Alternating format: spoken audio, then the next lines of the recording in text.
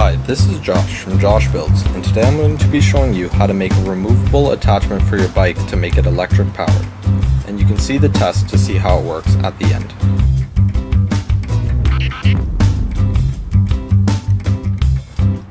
To start the build off, I measure on a 1.5 by 3 piece of wood and cut out 2 small pieces, and glue them together. After I glue them, I put a screw in them just to help hold it. Now I'm going to drill a hole. This is going to be the part that the seat of the bike slides through.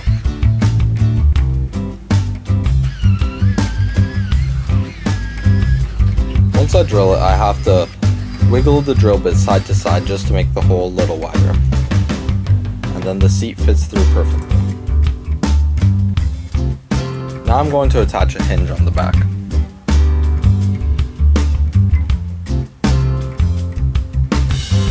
Next, I want to build the base that the motor assembly is going to be mounted on.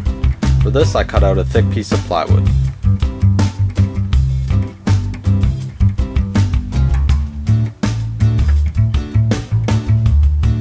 Now I want to cut out the middle as well, so I'll drill a few holes so I can cut the middle out.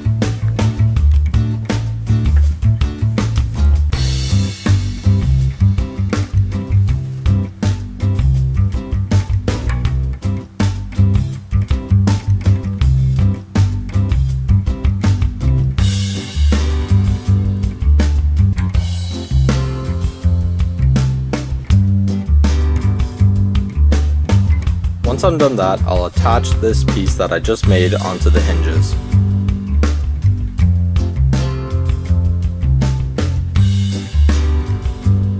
Now I'm going to start working with the motor. I'm going to attach a wheel onto the motor. For this, I cut out a few pieces of clothes hanger and flattened the end. Now I drill a hole in the motor. As you can see, I already put 2 pieces in, and I drill the corresponding holes in the wheels.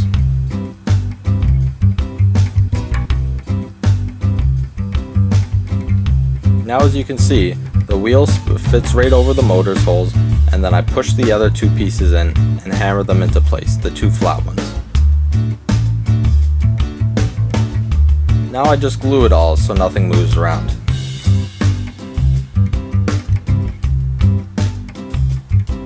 Next I'm going to build something to hold the motor in place.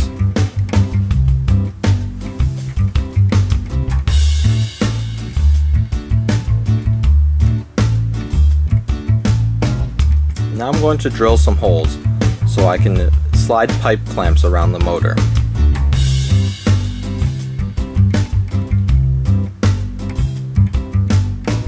I grab the pipe clamps and slide them around the area where the motor will be.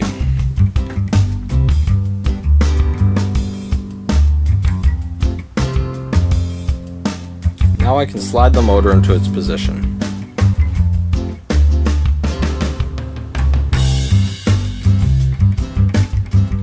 Tighten down the pipe clamps.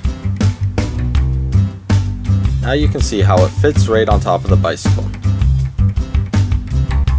Now I need to attach something to hold the battery in place so it doesn't slide around.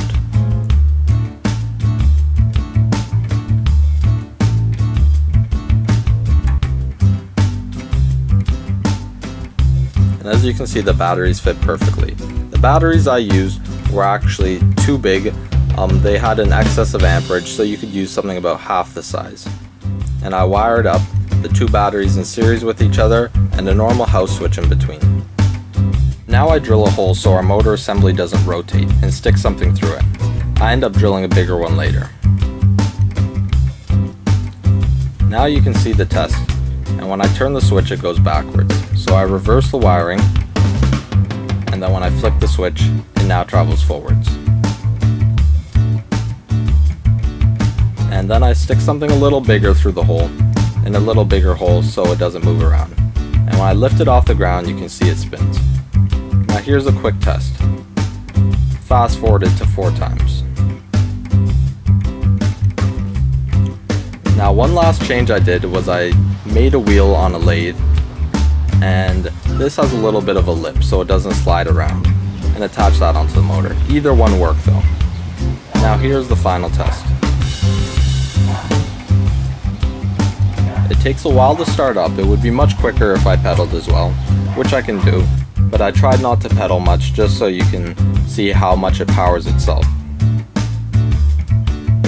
Going up the hills is a little slow because the motor isn't the most powerful, but it's easy to just pedal along with it because the motor's doing most of the work anyways. And of course you can go a lot faster if you pedal as well, and it'll also be easier to pedal because the motor's doing a lot of work for you. But I try not to pedal too much for this test.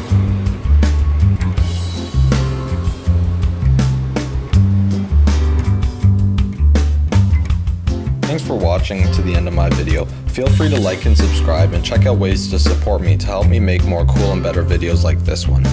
To see my other projects and buy parts you might need, you can check out my channel or my website JoshBuilds.com. You can also follow me on my social networks to keep updated with my new content. Thanks.